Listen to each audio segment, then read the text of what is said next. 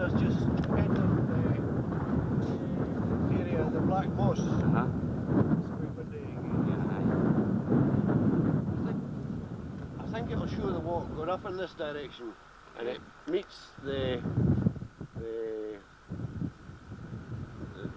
Nursery Road again up at the curling pond up there. Oh yes, right along beside the fences, right along where these trees are. Oh yes, and I think eventually it'll go there, but it's too mucky at the moment with all the water that's been, Joe, so we'll carry right on, straight ahead. Straight.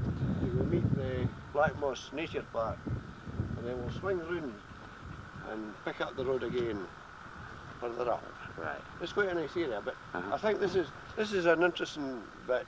They've tried to plant trees here. It wasn't really successful, and then the vandals sort of set them on fire, and it's just been that. But they tell me that this is an amazing feature, and there's very, very little of this left in Scotland, left in the world in fact, and it would be a shame for it to go. But this is what they call a raised bog, and you can see it's high by the rest of the ground, and it just fed on the water for rain and things like that.